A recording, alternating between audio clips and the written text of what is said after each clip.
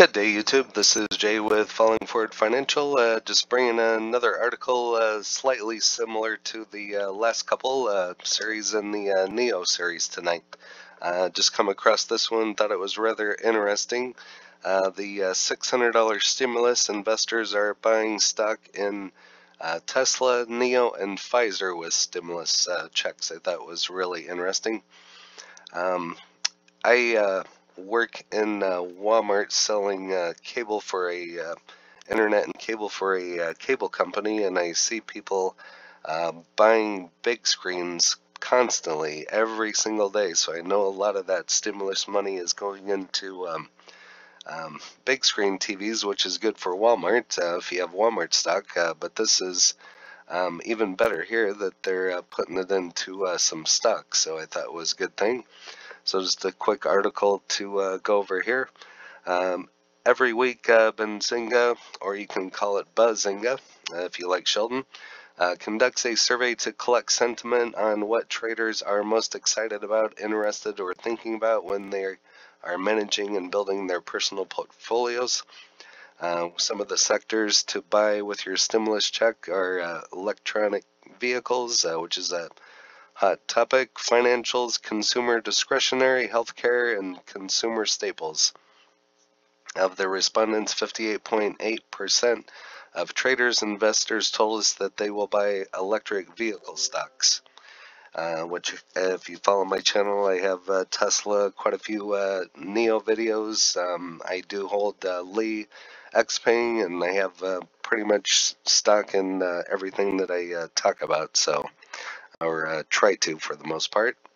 Of the respondents, investors most frequently cited Tesla, Nio, and Li Auto as the stocks of the top of their wish list. Of course, only a fraction of one share of Tesla could be bought for $600. Shares last week were $880.02. So if you hold Tesla, or if you've been holding it, congratulations. I'm still holding mine as long as it takes, so don't plan on selling it. Hopefully it'll split again and just keep splitting and keep going up. So that's my philosophy for it, so just hold it for the long term. Additionally, 18.1% of investors are putting their stimulus checks in healthcare companies. The most wanted stocks in the healthcare industry were CV vaccine producers, Moderna, and Pfizer. And if you follow my channel, I have quite a few shares of Pfizer. Some days it makes me mad, and some days I like it. It's just kind of trades kind of flat. If you follow my channel, you can see some of my other Pfizer videos. But if you want a good solid stock that doesn't do much volatility and has a pretty decent dividend, that's one for you to consider. Again, I don't give tax, legal, or trading advice. It's up to you to do your own due diligence. Just bring in some good and interesting stocks your way, and so we can all build our community here and make money together. Next were financials, which saw 16.2% of support from respondents, traders, and investors.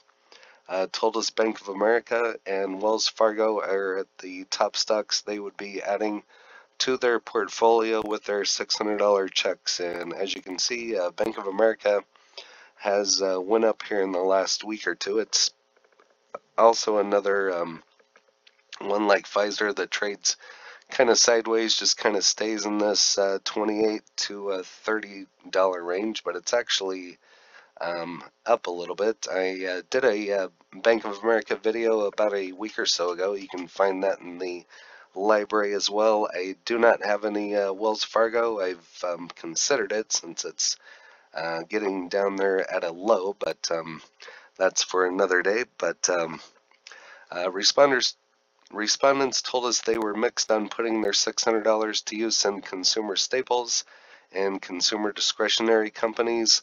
Walt Disney was the most sought after company from the consumer discretionary group. And as you can see, it's had a great run in regards to the Disney Plus. It's really went up here in the last month or two.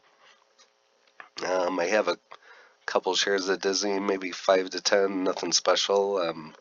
Should have bought more before it took a jump, but I didn't, so I've been watching other things. But that's just it for this article. I thought it was kind of an interesting article. This is just one that kind of goes over Nio announced partnership with NVIDIA to develop a new generation of automated driving EVs.